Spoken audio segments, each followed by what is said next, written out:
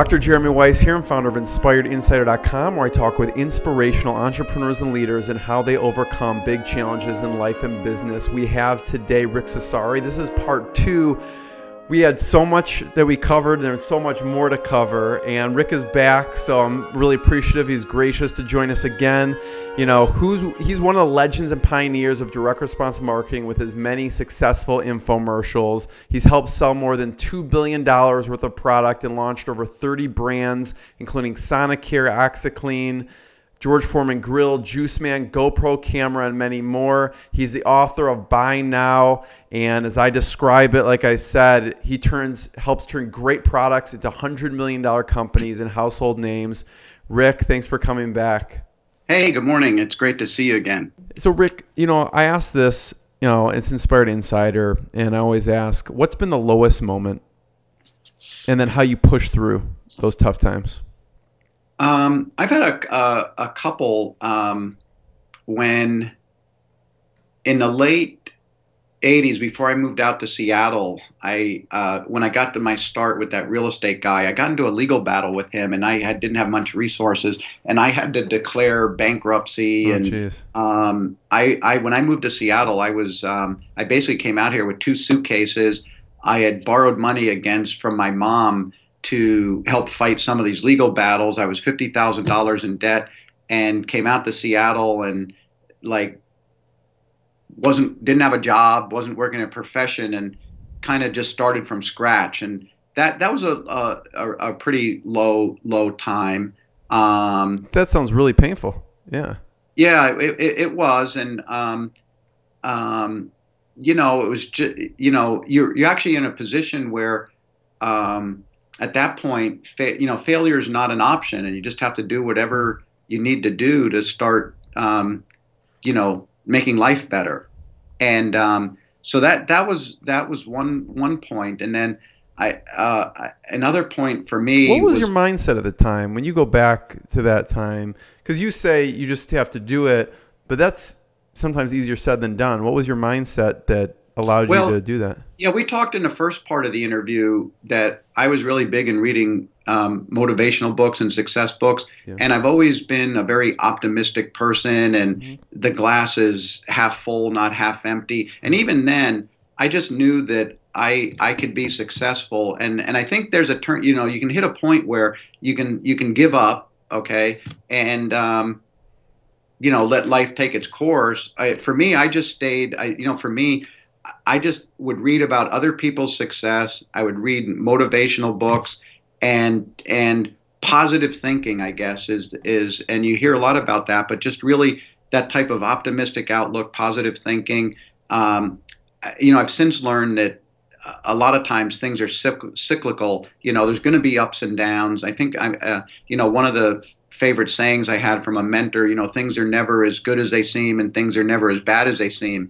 And you know, I just knew that I had an inner belief that things would get better, and that I could help make them get better. Yeah. So, and you were about to mention there was another one. Another one was more. I've always you know, been involved in health. I've always eaten healthy, and but you know, my dad passed away when he was relatively young, 45 years old. But he had a bad lifestyle. He smoked 2 packs of Camels a day, ate a lot of red meat, had lots of stress. And he had to, you know, like a lot of people at that time, died of heart attack, cardiac disease. Sorry to hear that. Yeah. Really careful about my health, and you know, would always go get my cholesterol checked. Ate really healthy. I for a long period, I was a vegetarian for a long period. I'm not right now, but you know, just was really focused on health. So one day, I would always get a yearly screening, and I went and got this plaque screening where you're fully clothed, you lay on a table, and they do, you know, they run something over you. And I remember I was eating dinner, and I get a call, and it was a doctor that had kind of worked with this thing. And he goes, "Well, I need to talk to you. There's something we found that is unusual. We need to do some more tests." So I came back in. It turned out I had a aneurysm on my ascending aorta. Holy cow. That was 5.5 millimeters in diameter. You know, like if you picture a garden hose and it's the big bubble. Yeah. And they call it the I don't know, the silent killer. If that bursts, you're dead. Yeah. Yeah, exactly. And so the protocol at the time was mine was at 5.5, and it was like, okay, the way you fix this is open heart surgery, which has risks in itself. So they would monitor it and say, okay, if it looks like it's growing rapidly, we have to operate right away. Right. And if it gets to a certain size, and there's 5.8 or 5, whatever, we should operate because there's a risk of it, tearing Ballooning out, yeah, ballooning out. And so I actually monitored it for a year, but I was really frustrated because here I am, I lead a really healthy lifestyle, everything's going good, and the doctor was saying, this could be genetic. There's lots of reasons that cause it. So I had to. This was like 3 years ago. I had to go in and have open heart surgery, where they, the main, the big thing, pull your chest open, and so it they fixed the problem. It turned out they fixed that, and then put a new heart valve in. Really? Yeah. Oh, all this stuff, and it turned out that might have been the cause of it was they said I was born with a bicuspid valve, and so that might have helped cause it. There was a genetic thing going on. Yeah. The amazing thing was, when the surgery was done, the recovery period, again, it was a low thing. Whenever if you're an active person and you're out of it for like 6 weeks. I mean, and the hard part is when, the chest part is healing because they crack open your ribs, and that's the painful part. The internal part, all the work they do on your heart, that's good from from immediately, and that's there's a little bit of healing, but there's no pain involved in that. So you're kind of bedridden, and yeah, they saw you open. Exactly. They basically take your chest cavity and your ribs and go like this, and that's what they do is then they sew that all back together. It's kind of painful, but that was kind of another low point, just because. But really, it makes you look at life too, and it's like life is short, and go do the things you want to do because you never know. It's recognize that life is short and it could be taken away at any time. So what did you change after that? Realizing that. I mean, you just had your chest cavity cracked open, and Yeah, it's interesting. I did kind of change work a little bit. Kind of made the company a little smaller. Just wanted to basically freed up some more time because I really enjoy. You can tell I enjoy what I do. I love doing this, but I was working a lot. But that's not what caused me to get sick. I mean, right. I don't think there was a connection there. But I did realize that I didn't need to slow down a little bit and just really little smaller company, just more time to do some of the things, hobbies and different things I like to do. I like to travel and things like that. So that's the biggest. Yeah. Well, thank God. First of all, you lived healthy because it probably would have been worse. And second, that you had the testing done, that they found it before it burst. So what's been the proudest moment? I guess the proudest moment. I mean, there's a personal side and a business side. The personal side is really just watching my daughter Anna grow up, and she graduated from University of Washington last year, and she's over in Uganda right now, doing some service work, building schools and houses and things like that, and helping with the malaria program. And I think that's kind of what she wants to do for a living, is do kind of relief work and mission work, like that type of thing. And so it's been great watching her grow up. And on the business side, it's like and then before, on the personal, you've climbed some major mountains. Oh, that was kind of just a hobby. And I got into it because remember I was doing it. If you live in Seattle, it's an outdoor culture, and REI stores here, and you wake up every morning and you see Mount Rainier, and some people, it's like they could care less. For me, when I first moved to Seattle, I would look out the window and I'd see that. Someday I'm going to climb that, just because it's there. You know what I mean? And it took me a few years to get around to doing it, but then I did, and I kind of got bit by a climbing bug and wanted to do it more and more, and that became a hobby. And my goal was actually, and this was before I had the open heart surgery, and so I had this. I didn't know I had this condition, and I think it affected, obviously, my health somewhat with a leaky valve like that, and I didn't know it at the time. But my goal was there was something where if you were into mountain climbing, you could do what they call the 7 summits, and it's the highest mountain on each continent, and that would include Mount Everest. And so I started to do that, and I went over to Russia and climbed Mount Elbrus, which is the highest mountain on the European continent, and I had a trip to Kilimanjaro I was going to do. That would be the highest mountain in the African continent, and then the one that was, and I'd climbed a lot of other smaller mountains in the Northwest and the Grand Tetons and the highest mountains in Mexico, which get up to 19,000 feet. Most of them volcanoes. And then for me, the big one that I climbed was Mount McKinley in Alaska, and that was a really interesting. It was a 3-week like an expedition. Sounds dangerous. To get prepared for something like Mount Everest or whatever, and then coming down from them that's when I kind of found out I had the health issue. It didn't bother me on the mountain. I made it to the top, but once the thing happened with my heart, it kind of derailed the mountain climbing thing. But that was kind of a hobby that I did for probably about 5 or 6 years. Wow. And I did. When we climbed Mount Rainier for the first time, we did it with Joel Apple from the OxyClean. Oh, wow. type thing. Yeah. So that was because he was from Colorado and he was into hiking and climbing and wanted to do it. So that was a fun thing. So on the professional side, what's been a proud moment?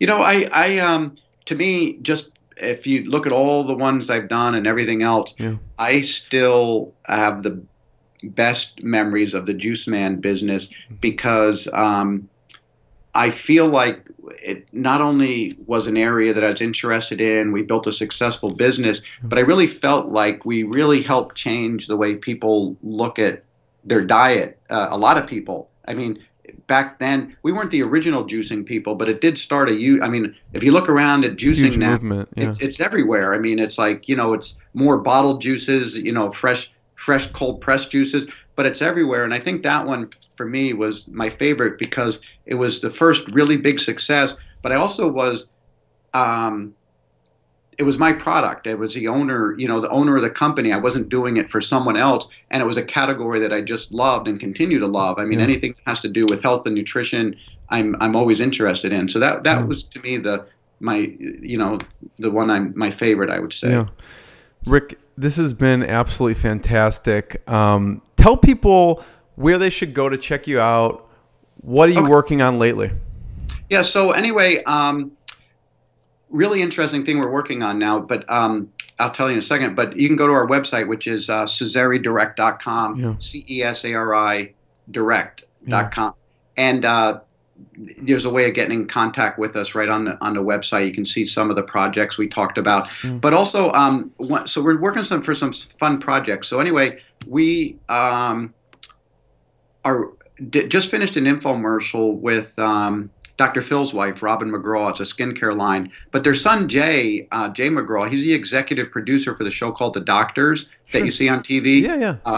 And so he's interested. He read my book, and he's interested in direct marketing. He's a really entrepreneurial guy. And they're coming out with, and we're working on ads and running them right now, a startup company called Doctor on Demand. And it's an app that you can download on your phone, and you don't have to have insurance, and there's different offers, but the basic is for $40, anyone could call up and talk to a doctor, an MD, for 15 minutes, and they have the ability to prescribe over the phone certain medications like antibiotics, different ones, and there's different categories. And what I want to do, my thing is that's going to be very successful. There was just a headline out that Richard Branson invested in the company, and it's going to be huge because it's kind of the future of where I think healthcare is going to go. Be very accessible healthcare. Yeah. What I want to bring to the table is the natural part of that.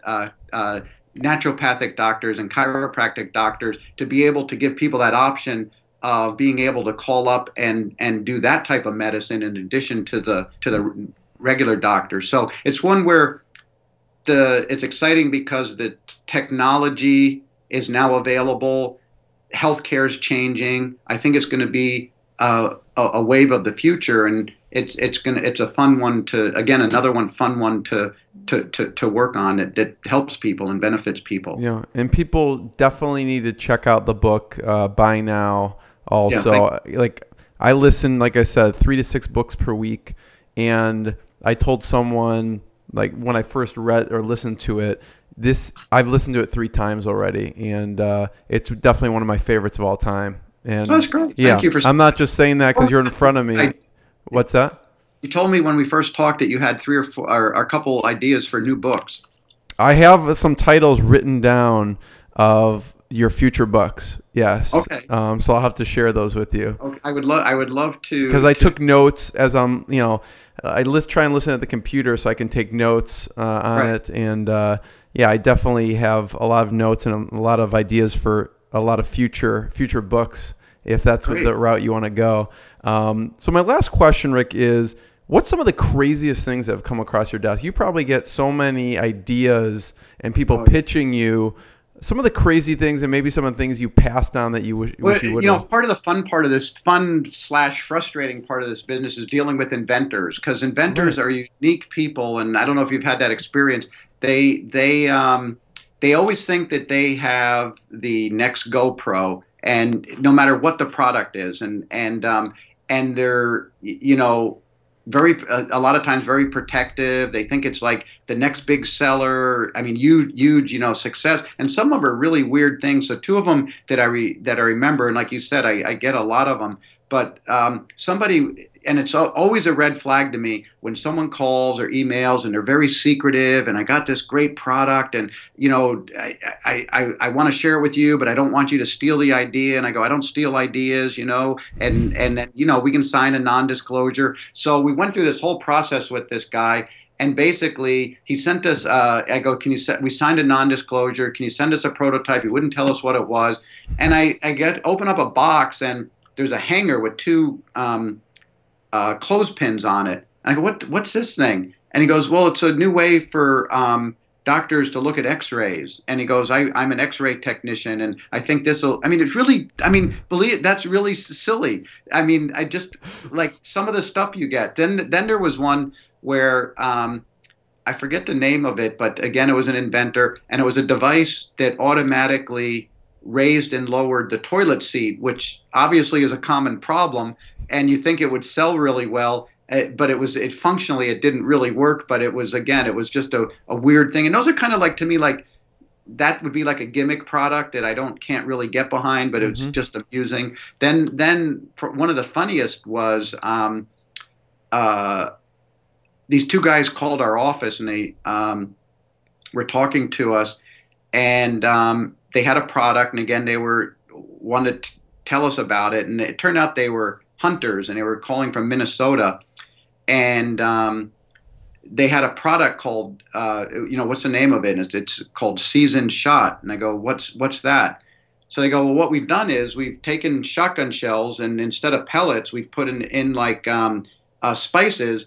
And so when you actually shoot the bird, they're already spiced up, and this is a real product. And that was one of the fun. I mean, and they were 100%. Sometimes, like, you just laugh. Sometimes it's like you just want to laugh at some of the stuff you hear. But they it's just Seasoned Shot, and I think they actually. It's got a good name, actually. Yeah, you can actually find it at some hunting stores now. But they, can we make a commercial for this? People will buy it, and I go, I don't think I'm interested in doing that. But that's a pretty funny one. That you wish that anyone that you passed on that you wish you wouldn't have. Yeah, let me think about. There have been definitely. I'm just drawing a blank right now. Like yesterday, I like to think about them probably because it was like, oh, it was a good opportunity. Right. Not so much from making a money standpoint, but just a fun product to market. I'm gonna have to get back to you on that one. Interesting. Like I talked to yesterday. I interviewed Nolan Bushnell, founder of Atari. Oh, yeah. And we were talking about he got offered a third of Apple for $50,000 and passed it up. Yep. And I've had opportunity. Yeah, that's one. That's probably. I'm sure there's some like that for you somewhere. I don't know if it was in Steve Jobs' book or I remember reading that story. Walter Isaacson, maybe the biography. Oh, yeah, exactly. But he confirmed it. He said. He passed it up. That must have been fascinating to talk to. I mean, some of the people you talk to, it's great. It must be really, really fascinating for you. It is. It's amazing. As I figured, there's got to be. Do you see any common threads? Common threads? Do you see any? Yeah, I mean, a lot of times when I'm interviewing people and things like that, again, it has to be in a certain subject, but you interview a lot of successful people. Any commonality or things you see, or is it just a lot of differences? That's a good question. Some of the commonalities I see are kind of what you say, that positive outlook and that perseverance. No matter what, they're so confident. And that's why I always ask the question, how do you know whether to kill an idea or keep going with it? Because a lot of the successful people, they're just pushing through. Like you said, you go bankrupt. You don't hear about those challenges. It's the old Will Rogers saying, if you're in a hole, if you find yourself in a hole, stop digging. You know what I mean? But then you balance that with, okay, never give up. And I think that can have, and a lot of times you read about entrepreneurial people or hear about them that have spectacular failures, and they won't give up until absolutely everything explodes. And sometimes that happens. Sometimes people are fortunate that doesn't happen, but a lot of entrepreneurs have that in their background. Like I told you about Nick Woodman, and his first internet company just blowing up, and he lost like $4 million of investor money. And everyone, I think a lot of successful entrepreneurs have that in their background, that they really don't give up, and the market forces them, to stop. But then they don't give up. They go, okay, what's the next idea? Right. And it's almost relieving in a way. Yeah. Because, exactly. And that's why I like to ask about those challenges and those mistakes, because we only hear about the big successes. We don't hear about the things that didn't go well, or we don't hear about, I went bankrupt. I had 2 suitcases and I had to borrow money from my mom. That's actually motivating. People like, I was here and I just persevered and built it back up to what it is now. Yeah, it's very, the more you talk to people, you probably see this too. There's very few like overnight successes. People usually pay their dues. Yes. And then something becomes a big success, but it isn't just right out of the can like that. Yes. And that is what that's what the media, I think, portrays a lot of times, is it just, overnight success. But Billy Mays was doing all of those shows and just Jake practicing Portage, his same pitch. thing. Those guys spent years and years and years on the fair circuit, pitching, and like I said, in health food stores, paid their dues, and then when the time was right, they capitalized on it. That's what I love to hear. Your stories, that's what I love to hear, and that's what people, I think, love to listen to. So, Rick, I really appreciate it. Thank you so much again for part 2. Yeah, it's been fun. I look forward to hearing back the interview. The interview. So that'll be great. Thank you, Rick. Good experience. Fantastic. All right, bye now.